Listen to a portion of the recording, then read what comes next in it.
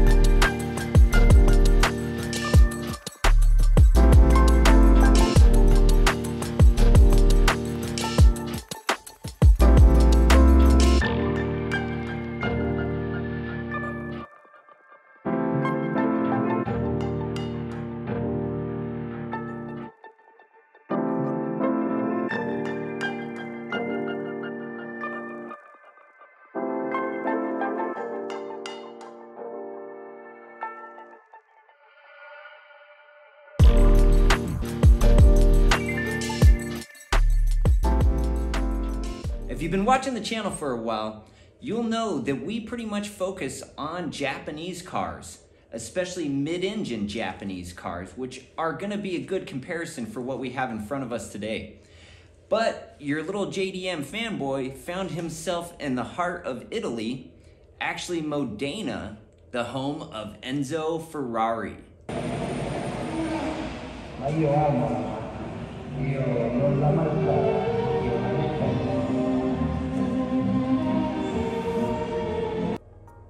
Italian cars, synonymous with performance at a high price tag. Japanese cars, synonymous with affordability and longevity.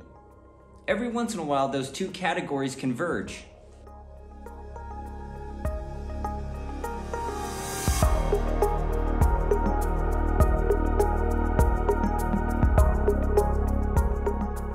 While there are commonalities in between the rear-wheel drive mid-engine layout, that might be where the commonalities stop.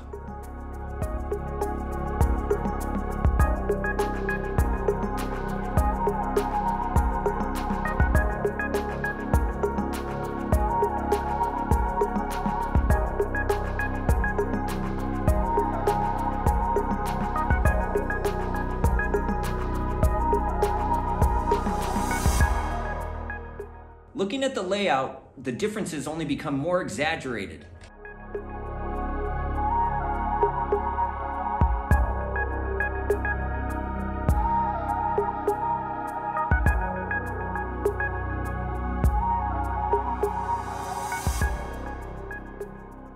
Differences in cooling systems, as well as the engine being offset to the side of the car in the engine bay, make dramatic differences in handling as well as what the capabilities of loading packages might be.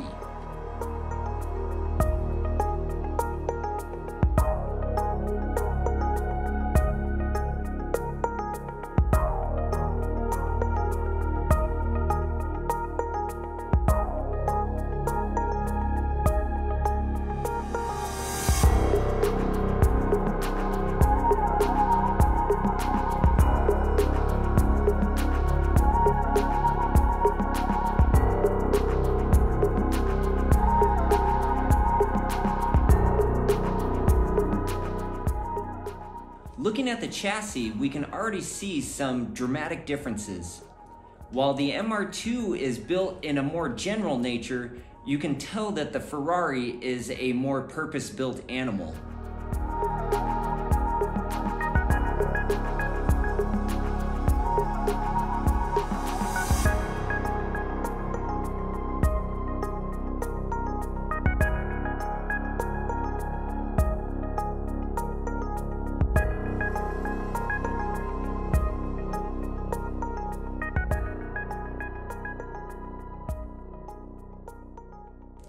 Suspension might be the most extreme example of the differences in between some of these Italian cars, especially on the high end like Ferrari, versus some of these more economic mid-engine ships like the MR2.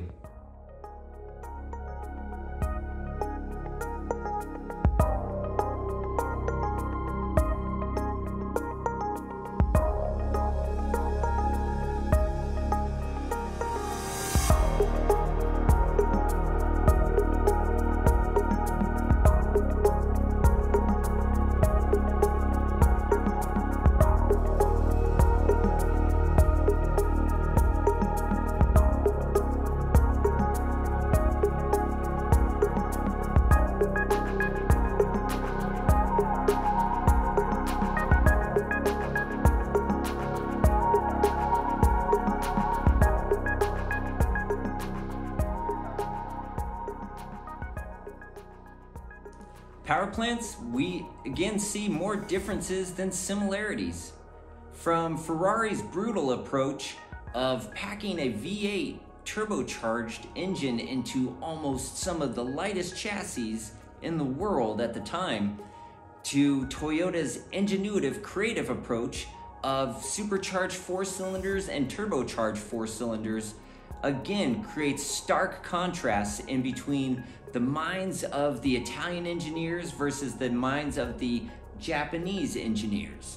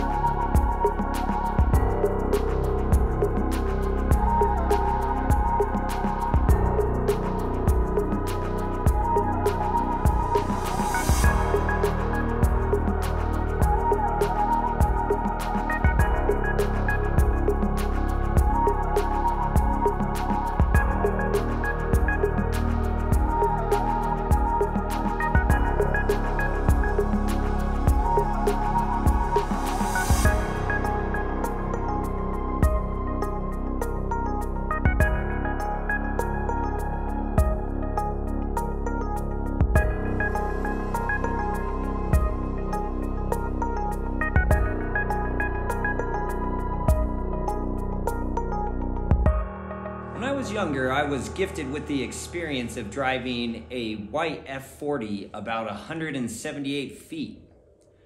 Well, it was only enough time to let out the clutch and observe all the gauges mounted upon the dash there, done so by Ferrari. I mean, I remember looking down and seeing one that read rear diff temperature. It gave me a dramatic understanding of the differences in the engineers' minds in between Italians and Japanese. Well, I wish I could go back and live that memory 10 times over and have a F40 of my own. This might actually be a great way of capturing that feeling and that exoticness, almost a novelty with a car that you haven't experienced in a while. I think the MR2 actually checks a lot of those boxes for us, and that's why we might call it the poor man's Ferrari. Even though there are stark contrasting differences in between the two of them, design, layout, power plant, you name it, I think we can all walk away appreciating what they had in mind for both of these cars, and with only a little bit of modification on the Japanese end of things, especially in this mid-engine realm, I think you can capture a lot of that. I'm Dan Sam. This has been Lithe Racing. If you made it this far, definitely give me a subscribe. Until then, we'll catch you on the next one. Please keep those wrenches turning.